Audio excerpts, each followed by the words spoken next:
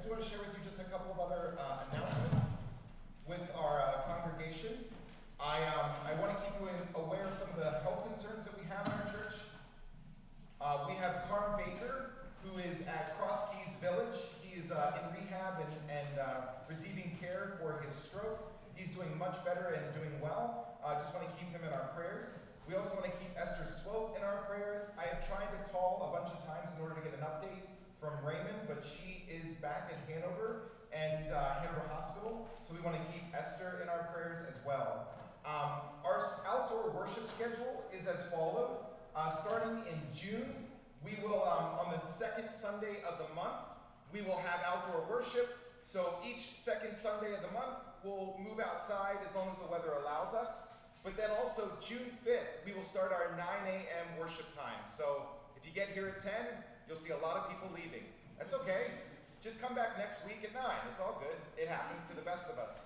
9 a.m. will start June 5th, and that'll run the whole way up through till September. Then we'll move back into normal schedule. So our summer schedule will start June 5th, 9 a.m. I have the only other, Wyatt Baker was here last week, but also Hunter Weaver is graduating, so we want to just keep our graduates in our prayers. Braden Tyson is getting ready for graduation, and we have a couple of college graduations that already happened. So So just keeping our graduates and our college students that will be coming home here soon or starting internships, just keep all of them in your prayers, and may we all have a joyful Sabbath of summer. If you are able, I welcome you to please rise, opening your hearts and minds for worship.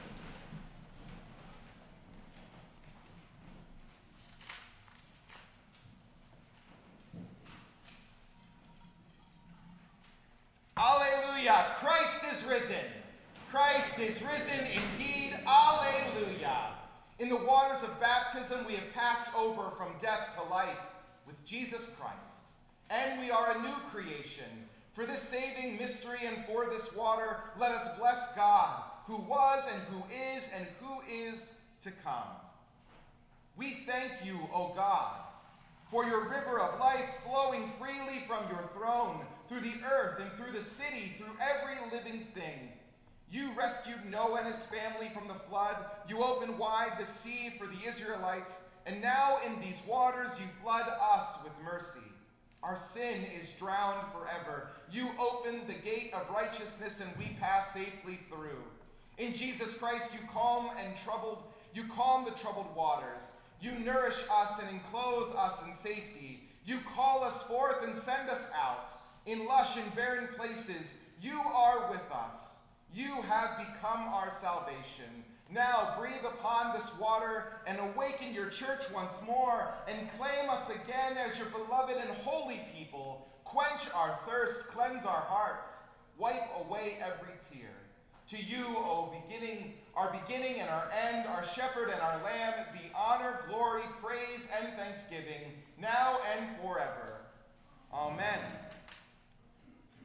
The grace of our Lord Jesus Christ, the love of God, and the communion of the Holy Spirit be with you all, and also with you. Let us pray. Bountiful God, you gather your people into your realm, and you promise us food from your tree of life. Nourish us with your word, that empowered by your Spirit, we may love one another and the world you have made. Through Jesus Christ, our Savior and Lord, who lives and reigns with you in the Holy Spirit, one God, now and forever. Amen. You may be seated.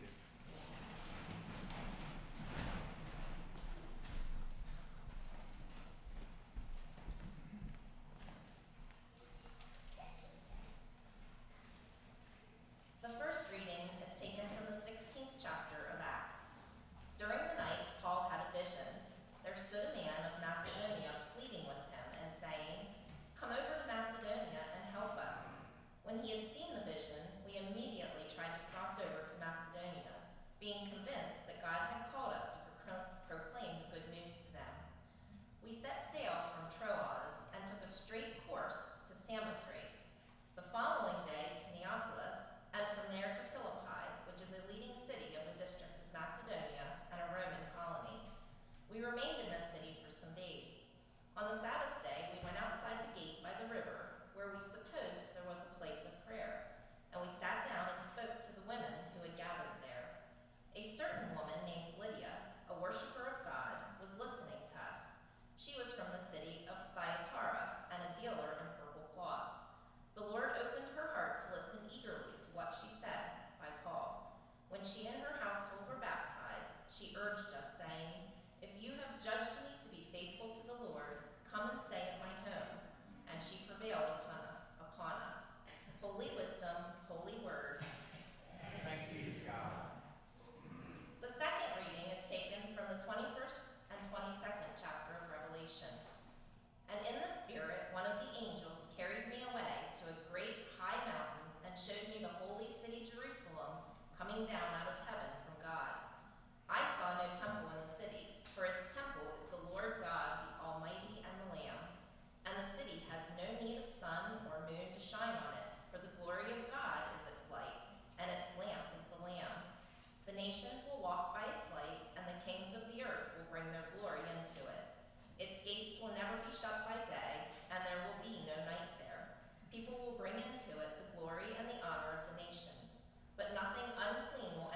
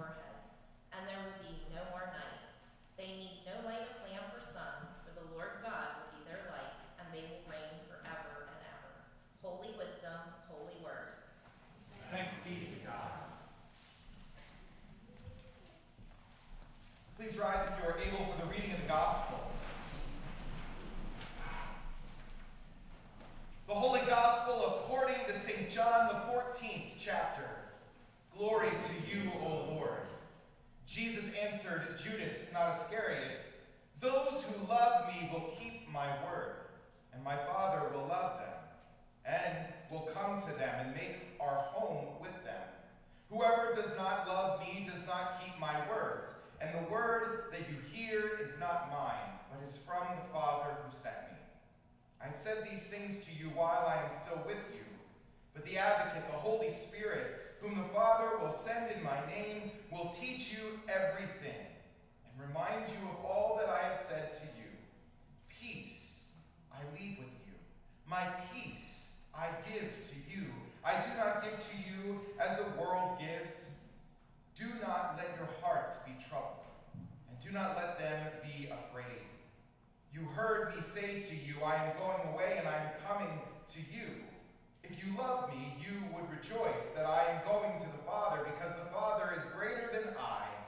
And now I have told you this before it occurs, so that when it does occur, you may believe. The Gospel of the Lord. Praise to you, O Christ.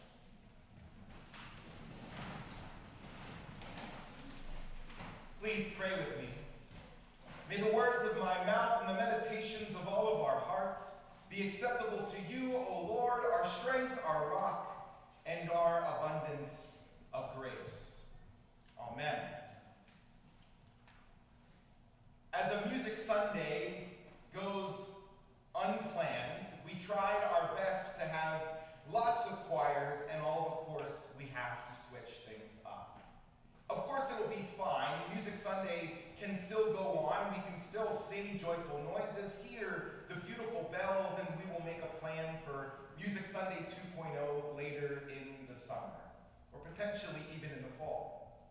But I know all of you have had these grandiose plans set forth, and then something happens, and we have to make changes. I know for a fact my son did anticipate the last week of school to be uprooted and changed.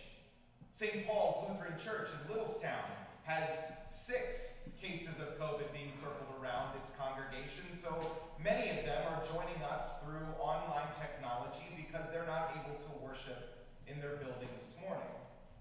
I don't, of course, want to see us go backwards like we once were pre-COVID or even during COVID, but we understand that even though we make plans, we set forth in action, things happen, things cause us to change. The one thing that does not change, however, my friends, is the peace that comes to us from God. When I go into the home of our homebound members, or visit in the hospital, or even at the bed of a dying parishioner, it is one of my comforts that I lean into song. So many of you have experienced that. If your loved one is ill, or if I'm making a home visit, I tend to lean into song and music in order to bring in the peace of God and Christ into that place. One of the hymns that I have found myself turning to just by happenstance and singing quite often in homes is When Peace Like a River. When Peace Like a River is sung to me, it has this sense of calm. And so for this Music Sunday, I wanted to do some reading and research on how did this hymn come to be, but I want to familiarize you and help you remember this hymn, a hymn that I have sang many times when people are dealing with troubled spirits and hearts. When peace like a river attendeth my way, when sorrow like sea billows roll, whatever my lot thou hast taught me to say, it is well with my soul. These hymns are powerful, and they are filled with words and melodies of strength. So often things, like I said, are not perfect. Even when we have our biggest plans into motion, things don't turn out the way that we hoped or prayed or planned for. And through the many times I've shared this hymn with parishioners when they are sick or even when they are dying, I have heard in response, even in quivering voices, I find this comfort of peace lingers into the space. It is in those moments that I recognize the gift of peace that comes to us from Christ that is unlike anything that the world could possibly give. Indeed, the world is in powerful need of peace. You would agree with me, correct? Right now, we are seeing things in and around us and abroad that are causing us to challenge our understanding of evil and life and God's presence in these moments. Last Sunday, I arrived at church and I didn't even recognize the destruction that had taken place in Buffalo and in California. Truthfully, I came into church ready to lead and had no idea those heinous things happened on Saturday and that gun violence had destroyed so many communities in one day. I got into my prayer motion on Monday morning and realized I had some re-navigating of my mind and thought. It's difficult when we see so many things, acts of violence that pull us to and fro from our daily experiences, where peace of mind and heart and body are too hard to find for so many needs, physical or otherwise, we go unmet. And even if all else seems to be going well, we still struggle through our personal and sometimes private heartaches which threaten our own peace, threaten our own sense of well-being. And yet, I come to this hymn, When Peace Like a River, and I'm reminded of Fred Holzhauer. I remember singing these words during his final hour of life. And I remember singing this very hymn with Betty Scher as her family intoned these songs around her bedside. And even though her eyes were closed, the family and the spirit and the feeling of peace and love filled that space and gave us all comfort. We found that it is well in the well of our souls because peace is present in Christ. Peace Like a River was written by Horatio Gates Spafford, and he wrote these words in the wake of an unspeakable tragedy. As the story goes, Horatio wrote these words after losing his 4 daughters at sea. His wife and him were the only 2 survivors on the vessel. And he found himself needing to find words of comfort. And so he wrote these words, When peace like a river attendeth my way, when sorrow like sea billows roll, whatever my lot thou hast taught me to say, it is well with my soul. O Lord, hasten the day when our faith shall be sight, the clouds be rolling back as a scroll, the trumpet shall sound and the Lord shall descend, even so, it is well with my soul. With this understanding, we find these words as a melodic statement of faith. We find a sense of believing and even yearning to believe both at the same time. I believe this is where we find ourselves many times when tragedy makes things difficult in our lives, or we're given a diagnosis that forces us to change and to pivot and correct maybe what is to come in the future, when life doesn't go the way that we have planned. I hear this especially in the last verse of this hymn, where Horatio speaks of his longing for that final ending when faith will be sight, when we will be able to finally make sense of so much in this world now which simply does not make room for peace. Only the promise in this week's gospel, my friends, a promise that Horatio Gates Spafford and countless others of faith, people that have written into hymnody and they have clung to these words, have found and they have embraced. They recognize that this peace that we long for, this peace is not in distant future, but it is already ours.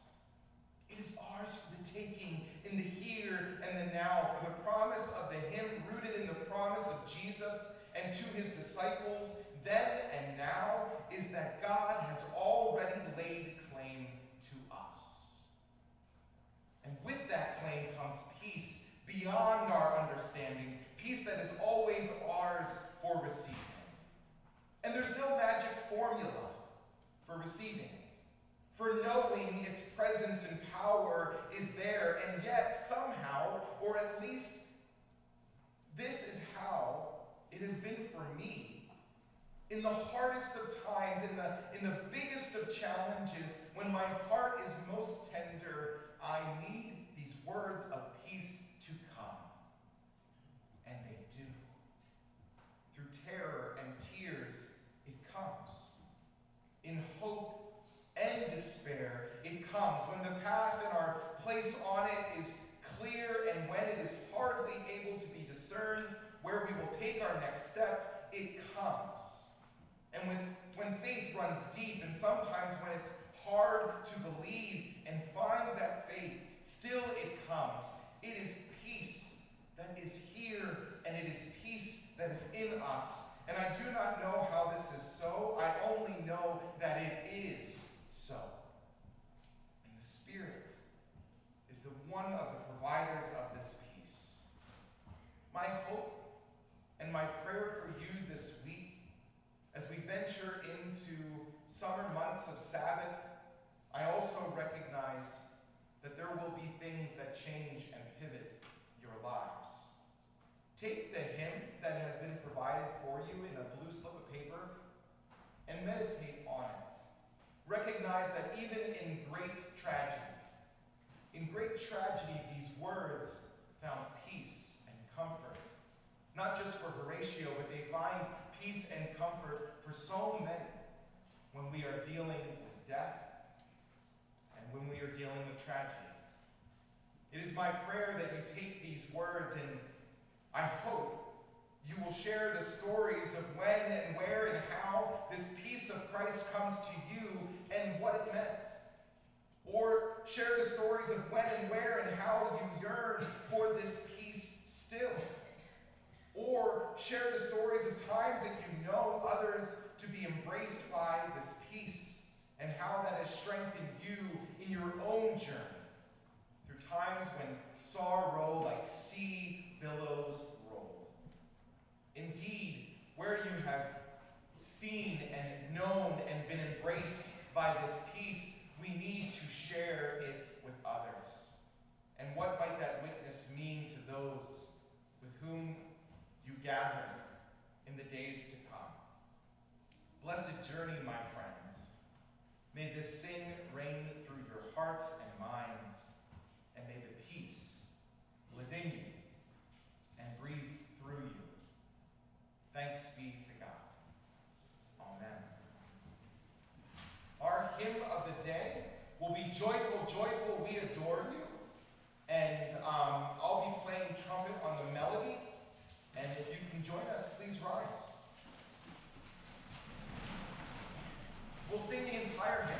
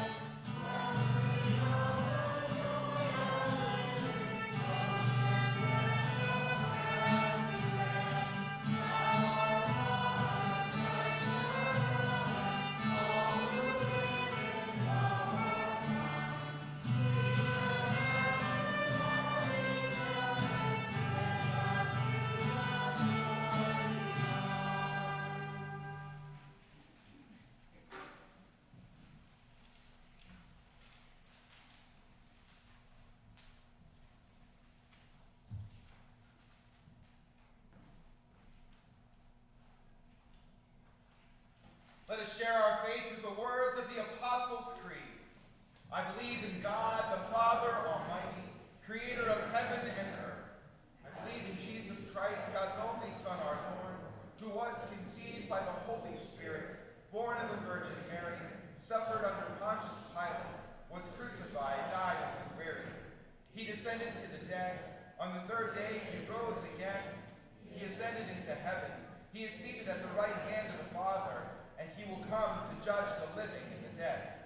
I believe in the Holy Spirit, the Holy Catholic Church, the communion of saints, the forgiveness of sins, the resurrection of the body, and the life everlasting. Amen. Set free from captivity to sin and death, we pray to the God of resurrection for the church, people in need, and all of creation. God of new life, open your church to the unexpected ways your Spirit is at work. Guide bishops and pastors, deacons and lay leaders in their visionary and their partnership and in their planning. Surround us with your peace. God, in your mercy, hear our prayer. Give a vision of increase and abundance harvest for farmers, laborers, and gardeners who are beginning their growing season. Join their efforts with the goodness of creation to feed all living things. God, in your mercy, hear our prayer. Shine your light of wisdom and peace among nations. When those in power seek to assert dominance over others, confront their ways and make them yield to your humble authority. God, in your mercy, hear our prayer. Give safe haven to those who are seeking healing and liberation and peace. We especially ask for prayers upon Esther and Carmen, John and Robert, and all those that we now name before you aloud or in the silence of our hearts.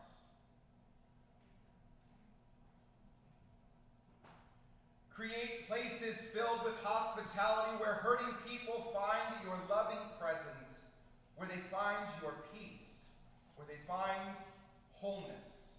God, in your mercy, hear our prayer.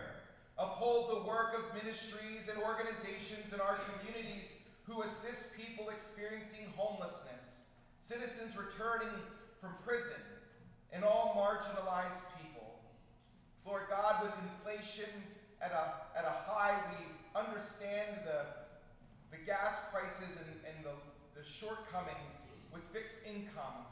Help us to embrace those in need, and we provide opportunities to give out of abundance, to share what God has first given us to those who are struggling. When we meet together at your river of life, may we find peace that surpasses our understanding. God, in your mercy, hear our prayer. Assemble your people at rivers and streams and fonts, and where we remember our baptism and welcome others into your communion of saints. Gather us with those who have died, now and always. God, in your mercy, hear our prayer. In your mercy, O God, respond to these prayers and renew us by your life-giving Spirit through Jesus Christ, our Savior. And God's people say, Amen. The gifts of God with the people of God, let us share a symbol of peace with those around us. The peace of the Lord be with you always, and also with you. Let us share a symbol of peace.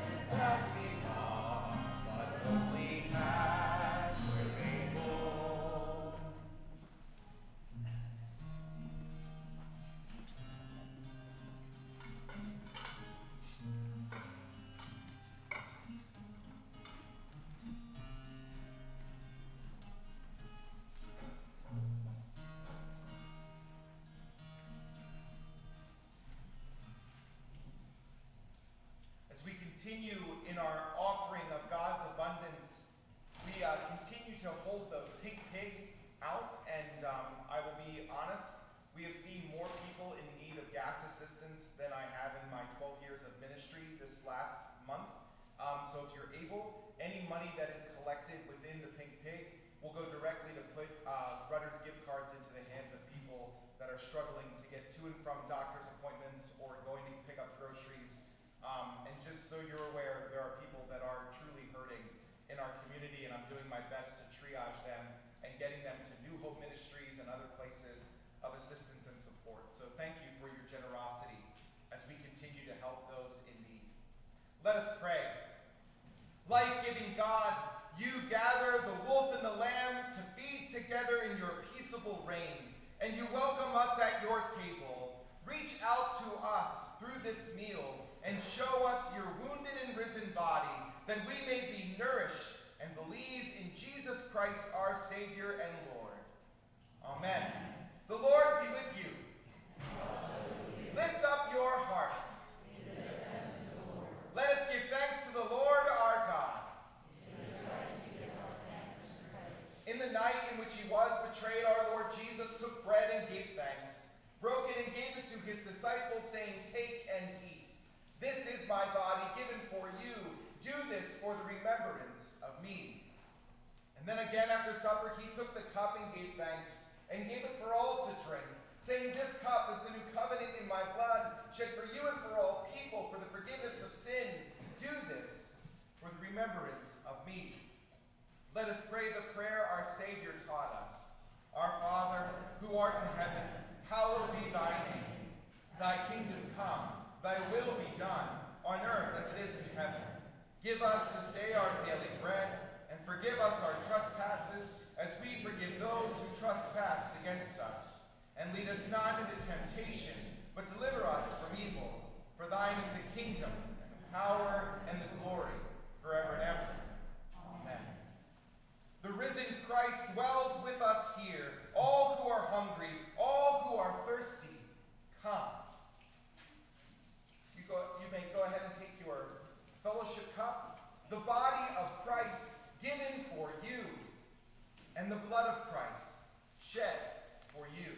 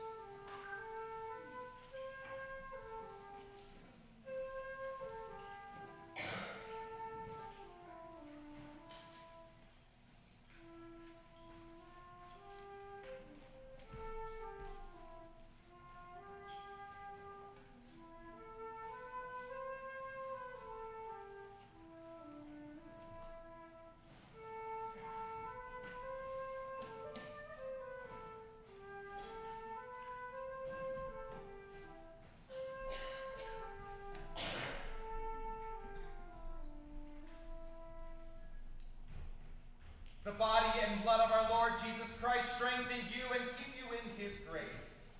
Amen. Let us pray. We give you thanks, generous God, for in this bread and cup we have tasted the new heaven and earth where hunger and thirst are no more. Send us from this table as witnesses to the resurrection, that through our lives all may know life in Jesus' name. Amen. And may the God, the author of life, Christ, the living cornerstone, and the life-giving spirit of adoption bless you now and forever. Amen. Our final hymn is when in our music God is glorified. We'll sing verses 1, 2, and 5.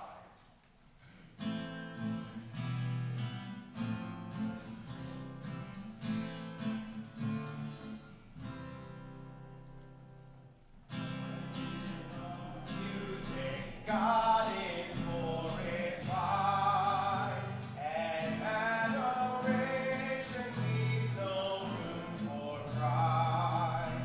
It is as though the whole creation cries.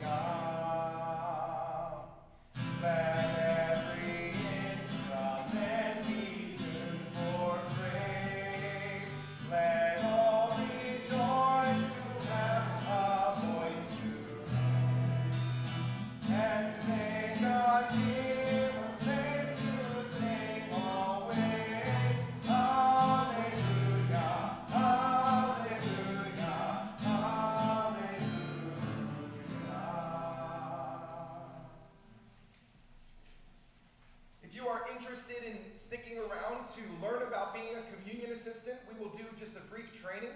It will not last very long, but we welcome you to stick around just after church here today. But please, go in peace, share the peace, and be one with the Spirit's peace. Go in peace and love and serve the Lord. Thanks be to God.